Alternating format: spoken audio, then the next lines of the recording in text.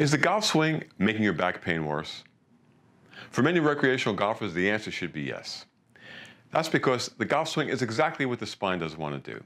It doesn't want to repeat high-velocity asymmetrical rotations under compressive and shearing forces while placing the disc in compromised positions.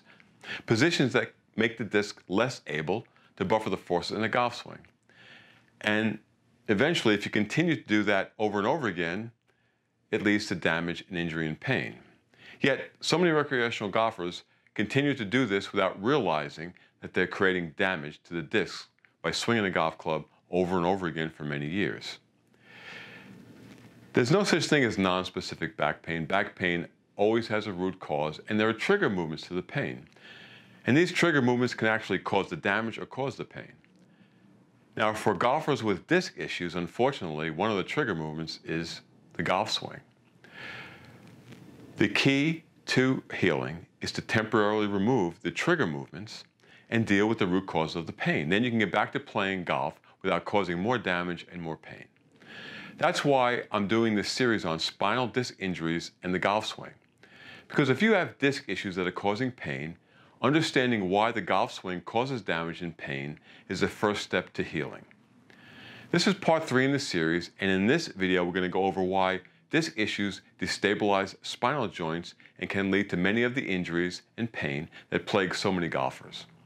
In parts 1 and 2, we went over in more detail the components of a disc and mechanisms of injury. So if you'd like to check those out, go to the YouTube channel and you can watch those videos. Now, if you're not subscribed or you don't know how to find our YouTube channel, go to our website, golftraininghacks.com, go to the home page, go to the bottom of the page, and you'll see the YouTube link. Click on the link, that'll get you to the YouTube channel, and you can watch those videos. So let's get started with part 3. The disc's capacity to compress and pressurize makes them amazingly effective at limiting movement and buffering force when conditions are right. And even when conditions aren't right and the discs aren't really in the best position to do that, they still let us bend, flex, extend, rotate, twist, pick heavy things off the floor, and create power. That's why the discs are relatively good at letting us play golf for a long time without feeling anything. But here's the problem. The golf swing is so tough on the discs even when conditions are right, even under the best of circumstances. Even when you have great posture during the swing, great technique in that fluid, effortless swing, micro traumas still build up in the walls of the disc that create damage.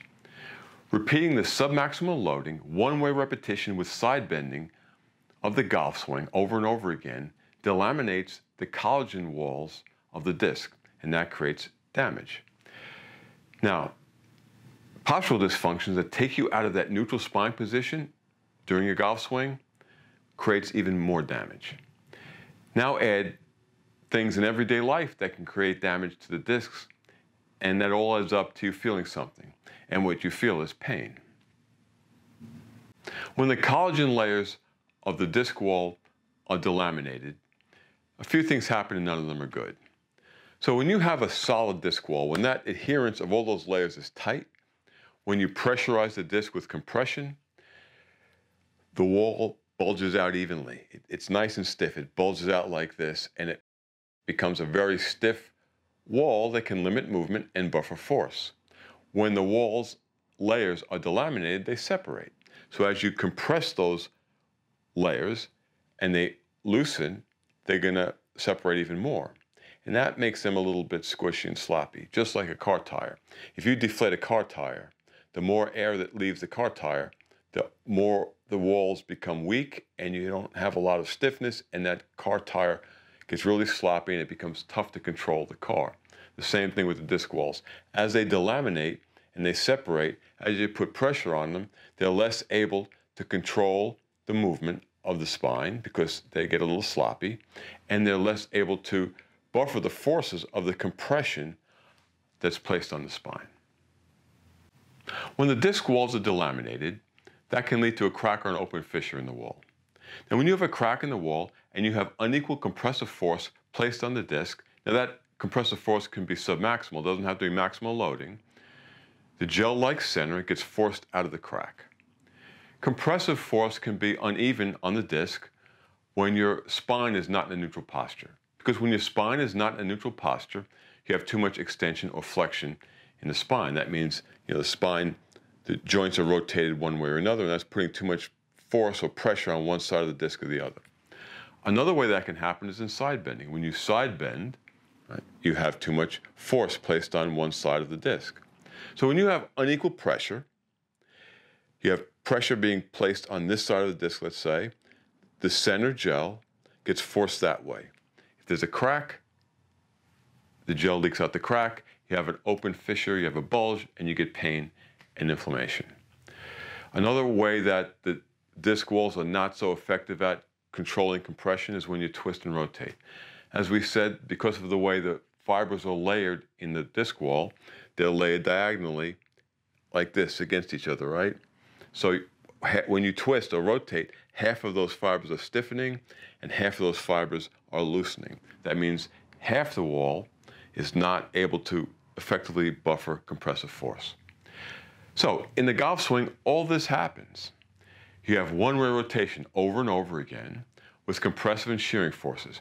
You have side bending at the highest point of force. That's at the highest point of force is when you're delivering most of that force at impact into the ball. You might not be in a neutral spine. Odds are you're not. That means you have too much extension or flexion. So you have too much force pressed on one side of the disc or the other. You've been doing this golf swing over and over and over again for years. You've been accumulating swings year after year, round after round, practice session after practice session.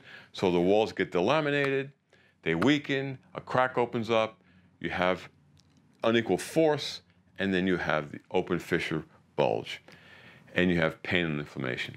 But more than that, or not more than that, but as much as the pain and inflammation is a problem, so is the lack of support from that vertebral disc, because now we have that leaky tire effect.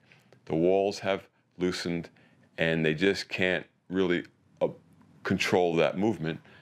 So at the point of the delamination, the disc that's delaminated, or the disc or the joint that has the open fissure, you have less stiffness in the wall and you have more movement in that joint.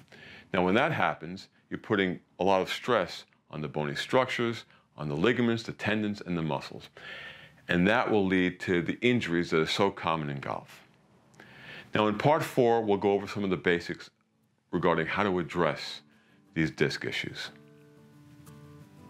At Golf Training Hacks, we not only want you to play better golf, but we want you to move better and feel better every day, so you can play the best golf of your life for the rest of your life.